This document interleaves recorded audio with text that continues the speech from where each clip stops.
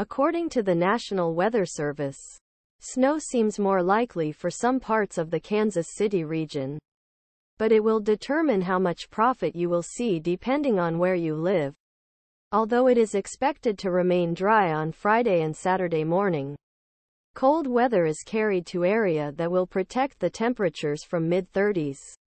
A rain-winter mixture of rain-snow is expected move region on Saturday afternoon, gradually pass all snow after sunset northwest of Kansas City region.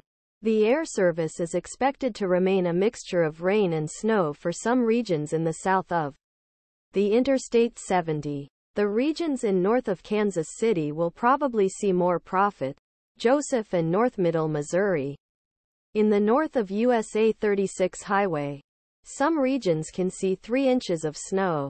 The snowfall in Kansas City, where more rain and snow mixture is expected, remains uncertain. The Air Service is expected to greatly affect the snowfall totals. In forecast discussion, the weather for those in KC subway, probably when it comes to accumulating snow, probably a story appears and not, he said. A trace and 1-inch snow, probably in Kansas City's Northland, are more severe. Winter-like conditions are expected to affect after gratitude in some parts of the region because slippery roads are possible with less visibility. Travelers who go to Center Kansas on Saturday should be aware of the winter storm hours in force for most day. According to the National Weather Service in Topeka, 3 to 6 inches is possible.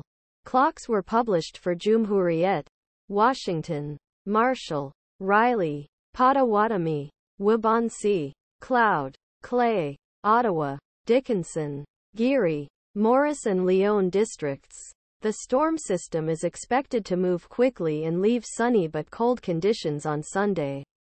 The temperature will be over the upper 30s and will roll to young people during the night. On Monday morning, temperatures will be normal, about 15 to 20 degrees below normal, and the freezing will climb up to just a few degrees during the day.